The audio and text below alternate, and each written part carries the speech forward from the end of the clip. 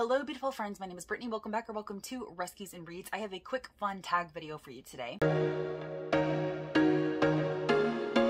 Now, this video is kind of doing a little bit of reading wrap up for 2022, so I admit that it would have been a lot better if I had been able to do it at the very start of this year. However, I only just discovered this tag and the tag creator, and I wanted to go ahead and do it because I still feel like we are very much in wrap up mode here for the 2022 reading year. I still actually have one more wrap up related video coming out, and so I figured why not? The tag that I am referring to is the JAN-uary book tag, emphasis on Jan because this was created by the lovely Jan Egaton. I will be sure to leave her tag video down below as this is an original tag created by her. Like I said, I only just recently discovered Jan's channel. I'm a patron of Sid Bookworm, and during one of their live sprints, she actually had Jan on, and that's how I discovered her channel. And I was going through some of her videos and I found this tag and it was like, oh, this would have been perfect to do at the beginning of the year. I'm still considering this the beginning of the year because as I'm filming, it is only January 21st, so we are going to roll with it, and going forward, I will try to do this within like the first week of the next year. So without further ado, let's go ahead and get into it. Question number one is, what was the first and last book that you read in 2022? So the very first book that I read in 2022 was The Seven Sisters by Lucinda Riley. I believe this was a historical fiction. I don't remember too much of the details. I do know that it follows this family of seven sisters, and all of these seven sisters were adopted by their father. So this father is a single man. He went out and he adopted all of these sisters from different places, different regions. None of them ever really knew what their father did or why he adopted them all, but he all had some like very specific reason and purpose for adopting these daughters. And so every single book in this series is following the story of one daughter, because after he passes away, he basically leaves them information on how they can go about uncovering their past and their heritage. And so in the very first book, I believe you're following the oldest daughter, and then it goes from there. I decided not to continue in the series because I didn't enjoy it enough. I did enjoy it while I was reading it, but I had a lot of technical issues with it. I do remember that, but that was the book that I decided to start 2022 with, and I decided to end 2022 with The Rewind by Alison Winscott. So this is the story of two exes, Frankie and Ezra, who broke up on graduation day in college 10 years prior to the start of the story, and it was really a contentious breakup. They never wanted to see or speak to each other again, but they are basically being forced to see each other because they are all reuniting on their former college campus for the wedding of two mutual friends. They plan to avoid each other entirely, but one day they wake up in their old college dorm. They are in bed together and they are both wearing rings. They have no memory of what happened, and they are trying to piece together the events of the prior night. So this was definitely a fun, cute, charming read. I decided to save this for the end of the year because it is literally set on New Year's Eve and New Year's Day, and so I thought it would be the perfect end to 2022. And like I said, it was an enjoyable reading experience overall, but like nothing super substantial. I had a lot of gripes about it. You have to kind of suspend your disbelief going through here because how could two people possibly have memory loss of the night before? It didn't really seem very plausible to me. And then the way they kind of just jump back into a relationship after 10 years of mutual hatred with no real build up to that, I didn't really feel the chemistry between them. It didn't really work very well for me, so I only gave this a 3 stars, but I'm glad that I did read it because it was my intention to read this at the end of the year. So I'm not mad about it, but it wasn't anything fantastic. Question number 2 is, what is your first read of this year? And I actually just posted my recent reads video where I talked about the first 5 books that I read in 2023, and my very first read was The Last Housewife by Ashley Winstead. Y'all know that I have complicated feelings about that because I was expecting it to be a stronger reading experience than it was. I was expecting to leave that book blown away, like easy 4, easy 5 stars. I did rate it a 4 stars, but it was a very complicated 4 stars. I was just expecting it to be a lot better considering my love of In My Dreams I Hold a Knife by Ashley Winstead, but the execution of it left a little bit to be desired. It follows our main character Shay, who ends up investigating the death of her former college best friend Laurel alongside Jamie, who is a podcast host and a former childhood friend of Shay. They believe that there is much more to Laurel's death than the suicide that everybody's claiming it to be, and it kind of leads them into this world of a dark patriarchal sex cult. And like I said, on the outset, it sounds absolutely fantastic, and I loved In My Dreams I Hold a Knife so much that I just figured that I was going to love this, and booktubers that I trust love this so much, but I wasn't emotionally connected to it like I thought, so it wasn't quite what I wanted it to be, and I felt a lot of pressure to love the story. I felt a lot of pressure to start meeting challenges because of the start of the year, so that could have affected my reading experience. But overall, I did settle on a 4 stars. It was probably closer to a 3.5. I'm not sure, but we're gonna go ahead and stick with a 4 stars. Question number 3 is, share 3 of your reading goals this year. I actually did create a whole video on my reading goals for 2023, but if I had to choose my main goals, I would say number 1 would be definitely to hit the Goodreads challenge, which I set at 100 books for myself. We're gonna see if I can do it and bypass it. If I bypass it again, this will be the 3rd year in a row that I do that, and so I think I might up it for 2024, but for right now, 100 is a solid number. Again, I made a whole separate video talking about doing this and why I wanted to do it, but my intention is to read almost entirely backlist, so 2022 and before books, and only read 2023 books if they are being sent to me in book boxes, because I do want to battle the backlist, and I also do want to lower my physical and my virtual TBR. I want to make sure that my TBR is fresh and being refreshed as often as possible, and I don't feel like I have the capacity to do that if my TBR is very large. I feel like if my physical TBR is large, they're just going to sit on my shelves for years, and I'm eventually going to lose interest in a lot of them. Same thing with the virtual TBR, and so my focus is really on those backlist titles, so I can kind of clear out a lot of that TBR and then focus on adding more fresh things that I'm excited about going forward. So I feel like that's two goals in one, you know, battling the backlist and clearing my physical TBR. So I would say those are my top three, but because I kind of wove those two together, I'm going to say that my third one is to complete or get near completion to all of the reading challenges that I'm doing. I'm doing a lot of reading challenges, and it's surprisingly difficult to get books to double up. So like if I'm doing a book that satisfies a prompt on this reading challenge, it wouldn't necessarily satisfy a different prompt on another reading challenge. So I'm having to do some planning, and I'm having to try to figure out how I can do it, because there's no way I can possibly read individual books to satisfy all of these prompts. So there's definitely been some planning involved with that. So we're going to see what I can do. All that to say, I would like to finish or come close to finishing as many of the reading challenges as possible. And so that would be a third goal. Question number 4 is share 3 of your anticipated titles for 2023. Now, I have mentioned this before, but I don't necessarily anticipate new releases because I don't read them when they come out. It's not a priority for me to do that, but there are definitely some great books, or what I assume are going to be great books, coming out in 2023 that I am excited about. I am absolutely excited about Happy Place by Emily Henry. I have grown to very much love Emily Henry and the romance novels that she puts out. I think the banter that she creates between her characters is phenomenal. She does a fantastic job of character-driven romantic relationships, and I just love her writing style, so I'm super excited to get to this one at some point. I, of course, will also be very excited to read the newest book from Riley Sager called The Only One Left. I absolutely loved the synopsis of this one when I read it, and I'm hoping this is going to be my next favorite by Riley Sager, since the last couple that I read were not his best and I had a lot of issues with them. But for some reason, I will always read whatever Riley Sager puts out. There's just something about the man and the story that he creates, because even if I don't love the story and I don't love the outcome, I love the journey that I take to get there. So definitely excited to read his novel. And if I have to pick another one, I'm excited to read the newest Lisa Jewell called None of This Is True. I discovered Lisa Jewell last year, and she's quickly becoming one of my favorite thriller suspense novels. I really enjoyed the 3 books that I read by her last year, and I'm definitely excited to continue with her as an author in the future. Another one I also wanted to mention was The Last Word by Taylor Adams. Taylor Adams wrote No Exit, which is one of my favorite wintry isolationist thrillers of all time. Hairpin Bridge wasn't nearly as good in my opinion, but it was still really interesting. It was a different type of story. It still had isolationist vibes, only very different, and I enjoyed my reading experience. It was fast-paced, it kept the pages turning, and I absolutely want to read this new release. I want to see what more he can do, because I'm intrigued by him as an author. So that is definitely an anticipated release for me in 2023.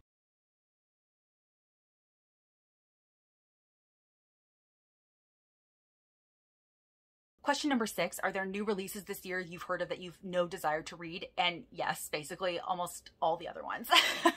There are a ton of books coming out in 2023 that I have no interest in reading. I don't really want to go through all of them here, but like the new Cassandra Clare fantasy novel that is coming out that is not set in her like Mortal Instruments realm is coming out that I have no interest in reading. The prequel to The Priory of the Orange Tree by Samantha Shannon I won't be reading because I haven't actually read The Priory of the Orange Tree and I have no interest in doing so. A new book by Roshani Chokshi is coming out. Never read her, don't have any interest to. Yellowface by R.F. Kuang, I will not be reading that. I don't think R.F. Kuang is the author for me. I didn't really love the Poppy War, haven't really loved the synopsis of some of the other books that I've seen come out with her. I know that she is very beloved and a very popular author here in the online bookish community, but I just really don't have any interest. So that's probably going to be the most unpopular opinion about the new releases that I don't plan on reading in 2023, but there are quite a lot that I have no interest in and won't be reading. Question number 7, what are some reading habits that you want to change this year, if any? So there are 2 that I can think of off the top of my head. The first one is to be okay with a book taking longer than expected. So I primarily read books via audio. I would say easily like 97 or 98% of the books that I consume are on audio, just because I don't have the time or the concentration to sit down and read books physically. The only books I tend to do that with are chunky fantasies that I want to like annotate and highlight and reference maps and things like that. And I do listen to all of my audiobooks on 2 times speed, because if I'm listening to them on any less, it sounds like they're talking in slow motion. So I'm listening to them very fast. And because of that, I tend to get through them very fast, but that is only if I'm in a situation where I can listen. I definitely listen to and from work every single day. And if I am doing chores and stuff. But if I'm not doing chores or if I'm not driving somewhere, there's very little opportunity for me to actually listen because I need to be doing something while I'm listening. I can't just like sit and listen. You know, I have to be doing something with my eyeballs, with my hands in order to listen. So if I'm in a situation where that's not the case, nothing is going to be listened to, just like if I'm not sitting down and physically reading, nothing is going to be read. And so I feel like this month I've been kind of getting through books a little bit slower than I normally would, just because I'm finding myself with less opportunities to listen for one reason or another. And I want to be okay with that. I want to be okay with a book that might normally take 2 to 3 days to finish, actually taking 4 to 5 days to finish instead. I don't want to necessarily rush through the books just to reach numbers. I want to be able to read and absorb the books because I already suffer from terrible bookish amnesia. Like, I could read a book that I really enjoyed and 2 weeks later I won't remember hardly anything about it except the overall plot and like how it made me feel. And it's just heightened when I'm rushing through the books. So I want to be okay with taking my time with them and really absorbing them and allowing myself to be in the story. No, of course that's different if I'm really hating the story and I just want to get it done. But overall, I want to be okay with slowing down a little bit. And that's the same for those books that I am reading physically. Like, if it takes me a couple months to get through them, I want to be okay with that. Although that does interfere with my reading experience, just because reading them in small chunks like that makes me lose the momentum. So in that way, I can't really be okay with it. Like, I want to be able to continuously read, and that actually kind of brings me to the next reading habit. If I have a book that I'm reading physically, I want to be able to sit down and read every single day, even if it's just a chapter, regardless of what's going on. If I'm very stressed or overwhelmed, that would be the very first thing that goes. And I want to make it a point to not do that, not to let the stress win. I want to sit down and read a chapter of a book no matter what, because I want to maintain that momentum with reading physically. So being okay with books taking longer than I would normally expect them to, and actually making the time to sit down and read physically every day if I do have a physical book that is going on. That is my goal. And I would also like to have a physical book going on at all points. So if I can just keep that going, no matter my mood, no matter my stress level, and just make myself sit down and read, I would be very happy with that. Question number 8, are there any adaptations you are excited about? And heck yes, all of the Taylor Jenkins Reid adaptations. Now, the only one that I know for sure is being released in 2023 is Daisy Jones and the Six, which I am so hyped and nervous for at the same time. This one is being produced by Reese Witherspoon's production company, and I know that she's going to do this justice because she loved the book herself so much, but I'm still so nervous. But the trailer looks amazing. It's coming out in March, I believe, right around my birthday. So I'm hyped to watch that. They're also making an adaptation of One True Loves, and I believe Philippa Sue is going to be in it. And if you don't know, Philippa Sue was the original Eliza Hamilton in the Hamilton Broadway musical, and oh my gosh, I'm so excited to see her in this movie. I think it's going to be phenomenal. I love this one so much. Like I said, I don't know if that's actually going to be released in 2023, but if it is, I will be watching. There are quite a few other things that I know are supposed to be coming out, but I don't necessarily know when, like The Nightingale by Kristen Hanna, which is one of my favorite World War II historical fictions of all time. I think it's supposed to be coming out in 2023, but not entirely sure. Absolutely will be watching that. Oh, and I also want to watch the adaptation of Lessons in Chemistry. I believe that's coming out on Apple TV as a limited series, and I totally want to see the adaptation for that because I really enjoyed the book. So they are adapting some fantastic books, and I am down for that, assuming they do an amazing job. Question number 9 is my favorite bookish memory from 2022, and I would have to say that was definitely meeting Sarah from Sarah's Nightstand. I have been a follower of Sarah for many years, probably since 2017 or 2018, and I was in the Washington DC area in September on a vacation, and she lives in Virginia, and so we decided to meet in Old Town Alexandria. We had lunch, we went book shopping. It was a blast. It was so much fun to get to meet a booktuber that I love and I consider a friend, and we've done some buddy reads and stuff, and it was just a really good time. I would love to meet some other booktubers in the future. I just don't think I live near anybody. I'm down here in Mississippi. I don't think anybody else lives near me, and unless I'm traveling and going somewhere, I'm probably not going to meet anybody else anytime soon. But that was just so much fun. It was such a lovely experience. So that would definitely be my favorite bookish experience. And I wasn't filming booktube videos at the time. I was still very much away from booktube, so I didn't even like have an opportunity to film anything with her or anything, but it was still a great time. And then the final question is question number 10, and that is carryovers from last year that I still plan on finishing, and that is none. I typically don't carry over books from one year to another. I try to be finished with all of the books that I'm in the middle of by the end of the year, and chances are if I've DNF'd a book, I'm not going back to it. So the answer is 0. I have no carryovers from last year that I still plan on finishing in 2023. All right, y'all, that was the January book tag. I hope that you enjoyed. That was a lot more fun and in-depth than I was expecting it to be, and I look forward to doing this in the coming years, closer to the start of the year. I'm not going to tag anybody because I don't know who has or has not done this, and if most people would feel like it's possibly a little bit too late to already already do it, but I'm a rebel. I did the mid-year book freakout tag in like September of last year, y'all. Okay, so I am late to the game. I'm a late bloomer. It's fine. That's always been the case. But I hope that you enjoyed. If you do want to go ahead and do this tag, please feel free. And as always, if you like this video or if you just like me, please be sure to give it a big thumbs up. I post 2 videos a week, sometimes 3, if I have my shit together and I have a video to film, and I would sure love to see you in one of those next videos. Bye, guys.